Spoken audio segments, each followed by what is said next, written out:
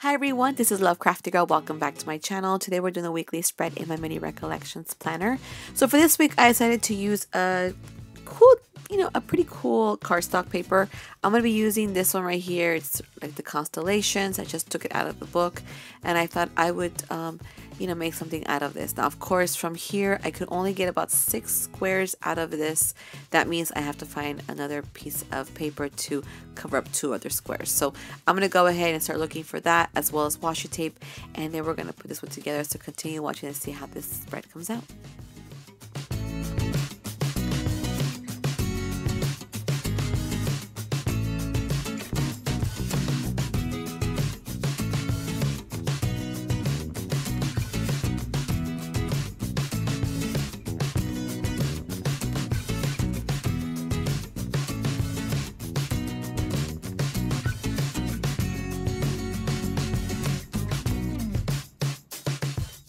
So I'm placing the paper that I cut out to each of the squares, and when it comes to the last 2 squares, since I don't have enough paper to cover up those 2, I decided to use some of the leftover paper and use a little piece of it on the top and bottom of each square.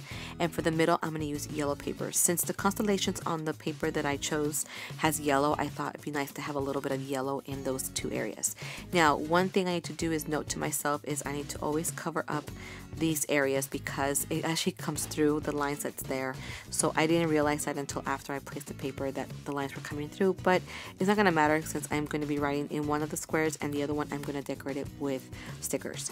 Now for washi tape in the middle, I'm going to be using this really pretty thin one of the phases of the moon, which is in gold foiled. I thought that was really pretty and I thought it'd be perfect for this area. And then for the top, I'm going to use a washi tape that has like planets and also has a bit of gold foil in it too. So I'll be using that for the top area. So I'm going to go ahead and finish up the placing my washi tape, and then we'll see what I will use for decoration in that one empty box, and also use what I'm going to use for the days of the week.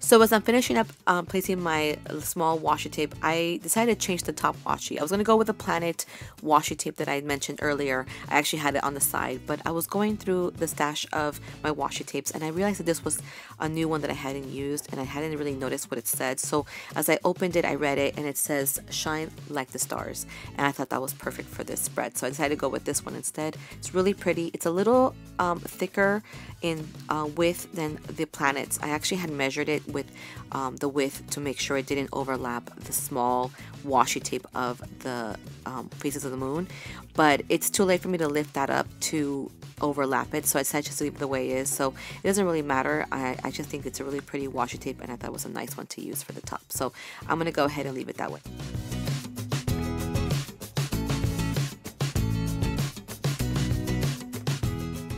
So now I'm going to go ahead and place pieces of yellow paper at the top of each of the squares. This is where I'm going to be writing the days of the week.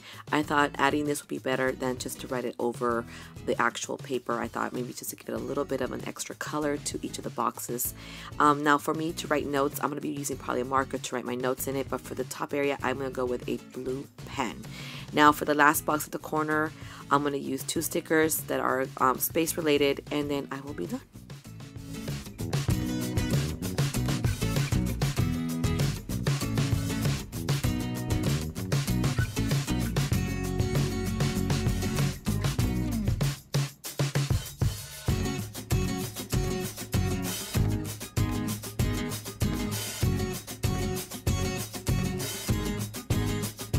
So here's a final look to put together the weekly spread. I think it came out really nice. I think that yellow that I added for the squares was a perfect touch.